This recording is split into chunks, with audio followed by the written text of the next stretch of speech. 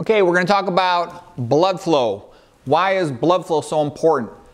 It's good to have some rules of thumb, heuristics that you go by, because you're going to get asked a question. So-and-so, this patient has a problem. What can we do to help them get better faster? I can tell you, just about anything you could think of gets better faster with good blood flow.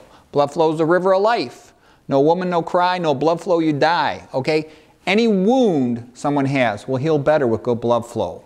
Any fracture will heal better with good blood flow. Any organ system functions better with good blood flow, like the brain, for example, the muscles. You look at a lot of old people, they're all weak. A big part of that is thought to be, sarcopenia, the weakening of the muscles, is because of lack of blood supply to their muscles. Just like they got a lack of blood supply, a lot of old people, to their brains, their hearts, their spine, they also got it to their muscles, and their muscles atrophy. They become weak, and then they fall down and they get terrible spine fractures. Anyways, this is a unifying concept for good health is, what can one do to improve blood flow? And if you have this idea in your mind, it'll help you for pretty much tons of things you'll encounter from a health and a medical point of view.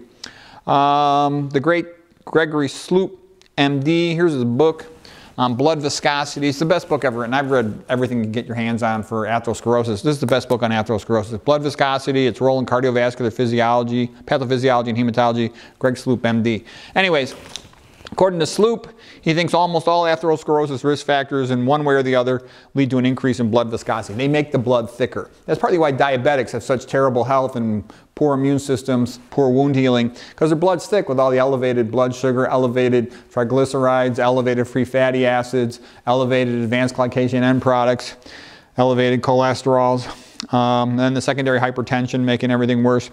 Okay, here's a quote from Jack Delatorre, PhD. Here's his book. It's a very good book. He's a researcher of Alzheimer's disease, and he calls his book Alzheimer's the Turning Point, a vascular approach to clinical prevention of Alzheimer's.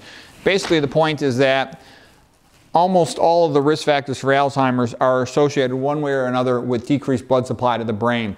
And it's typically on a chronic basis. Think about atrial fibrillation, for example. When you think about atrial fibrillation, AFib, you think, oh gee, you form blood clots in the heart, left atrial appendage, toss them to the brain, have a stroke. But it's more than that. They have chronic underperfusion of their brain, okay? Carotid atherosclerosis, chronic underperfusion of the brain. Subsequent atherosclerosis intracranial due to excessive salt intake or due to excessive hypertension. They will have, blockages in those small arteries, decreased perfusion of their brain, increases the risk of Alzheimer's. So anyways, anything you want to heal or improve the function of in the human body, it will be better when there is good blood flow. So in our next lecture, we're going to talk about how do you optimize blood flow. And you're going to find, when you get that question, so-and-so fell down, has a cut, has an infection, has a wound, has a fracture, you name it. You tell them how to improve blood flow, and that will very often be helpful.